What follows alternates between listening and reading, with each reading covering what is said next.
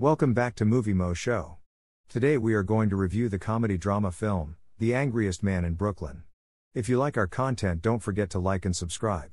We upload multiple times daily. Spoilers ahead. On his way to a doctor's appointment, Henry Altman is stuck in Brooklyn traffic when all of a sudden, a cab strikes his vehicle. He is driven into a frenzy by this, and he attacks the cab driver.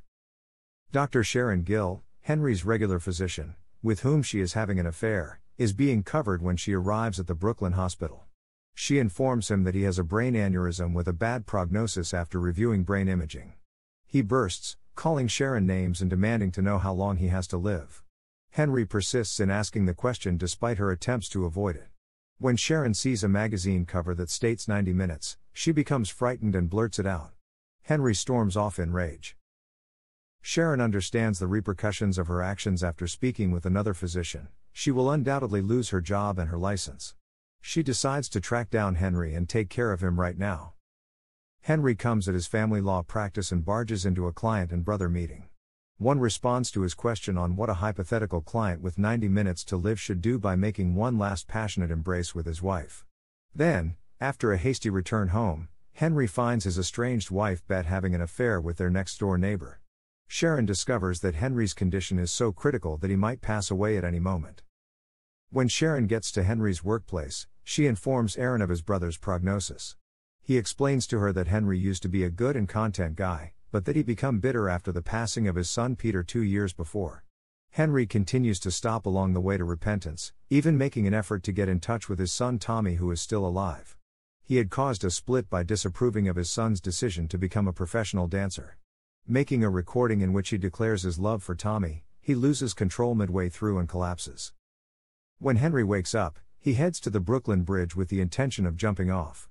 When Sharon discovers him there, she apologizes for her earlier actions and acknowledges that she is unsure of when he may pass away.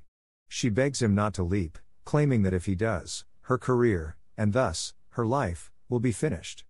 Sharon rushes to the river to draw Henry to shore even though he continues to jump off the bridge. He acknowledges that this is his second opportunity and asks her for assistance in making amends with his family. Only 19 minutes remain, he realizes after looking at her watch. The same cab driver that hit Henry earlier that day drives Sharon's cab. The men start to fight, but she uses pepper spray to temporarily blind the driver, and they flee in his taxi. Henry discovers Tommy sitting alone as he drives to the Brooklyn Dancing Academy. Like when Tommy was a young boy, they start to dance.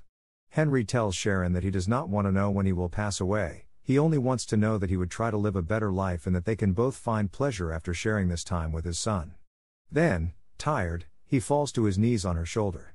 After being admitted to the hospital, Henry is given an additional 8 days to live, allowing him to spend quality time with his family. Bet, Tommy, Aaron, and Sharon are there on a ferry celebrating Henry's life and scattering his ashes on the East River 1 year after his passing. They are told by the cruise ship's captain that it is against the law, but they reprimand him in Henry's honor.